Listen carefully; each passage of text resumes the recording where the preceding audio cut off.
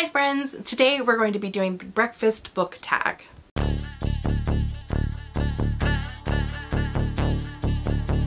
This tag was created by Kathy. I will link her original video in the description box below, as well as in the cards if you would like to check out her original video. I highly recommend you do because it was a fun time. This tag is essentially going over some breakfast foods, what they mean, and correlating a book to that. Let's get to it. The first prompt is coffee. Hot but not scalding. So something that was a little steamy but didn't go full on naked, if you will. For me, I chose two books for this. They both weirdly are historical. So for that I chose Stalking Jack the Ripper, the series, and also The Infernal Devices, the series.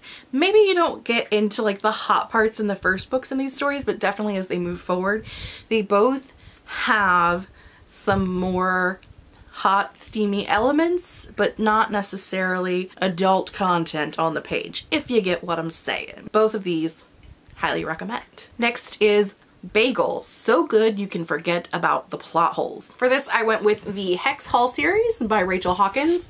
This series is so much fun. It is a super quick read. I read them all in a couple of weeks last year. I intend to read them again this year.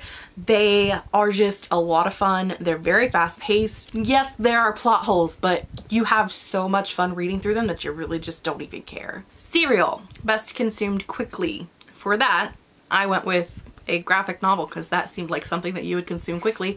And I went with the Zodiac Star Force graphic novels. I love these. They are wonderful. Volume 1, Volume 2, Powers of Astra, Cries of the Fire Prince. Highly recommend. I don't know if there are more out there, if there are more coming. I don't know, but these are amazing. So check them out. Toast, something that got a little dark. For me, that was Undead Girl Gang by Lily Anderson. It is a witchy book, and it does have a little bit of creep factor to it. Especially the last quarter of the book got real weird and real dark.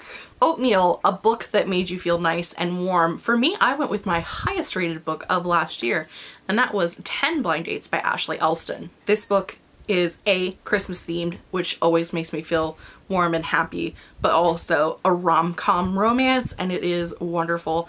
The next book in the series comes out in January of next year, and I am already super excited about it. Juice, pick your favorite flavor and a book based on its color. As Kathy stated, I also am basic, and my favorite juice of choice is orange juice.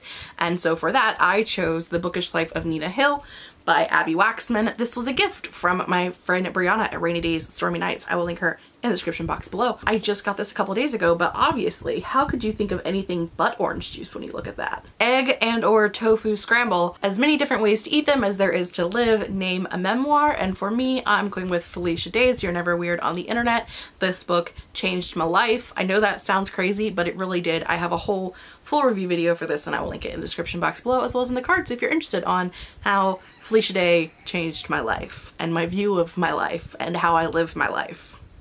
Cool. Fancy pastries, a genre that you don't read all the time but love when you do. For me, that is definitely romance, and we're going like adult romance that have a lot of the steamy times to them. For instance, Get a Life, Chloe Brown. Not necessarily my typical go-to, A, because it's adult, B, because it's contemporary. I typically read YA fantasy, which I'm getting into more adult. I've been getting into more adult regardless. I feel like this genre that typically has like a happily ever after guaranteed is not something that I have always been into, and I'm really starting to love it.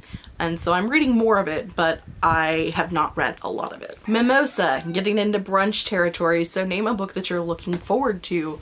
For me, that is going to be Beach Read by Emily Henry.